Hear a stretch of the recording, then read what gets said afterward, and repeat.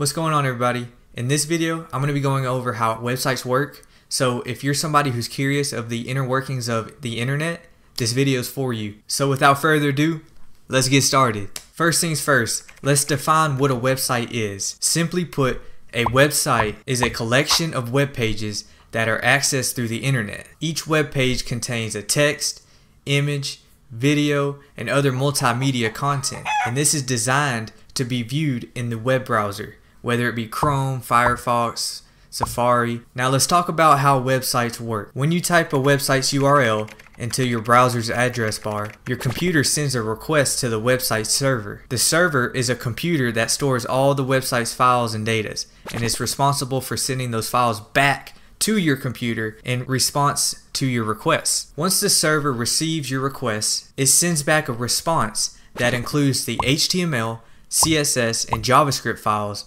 that make up your web page that you requested. HTML is just the hypertext markup language that defines the structure and content of the web page. CSS, Cascading Style Sheet, is a styling language that defines how the web page looks. And JavaScript is a programming language that allows for dynamic interaction on the web page. So after your browser receives all these files, it then uses these files to render the web page on your screen. It reads the HTML code to create the structure of the web page, uses the CSS code to style the page, and executes the JavaScript code to make the web page interactive. Now let's talk about the key components that make up a website. First, there's the domain name. This is a human readable address of a website.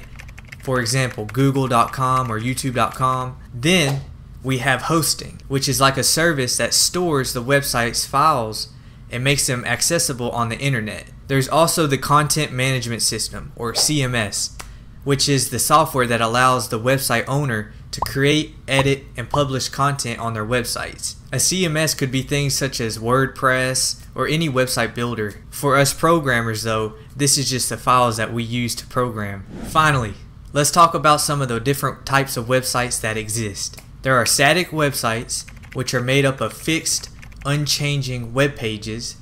Then there are also dynamic websites, which use the databases and programming language to generate content on the fly. We also have e-commerce websites, which allow users to buy and sell products. So that's a brief overview of how websites work, and I hope you found this video useful and informative. If you have any questions or comments, please let me know down below, and don't forget to subscribe to the channel for more content like this. I will see y'all in the next one.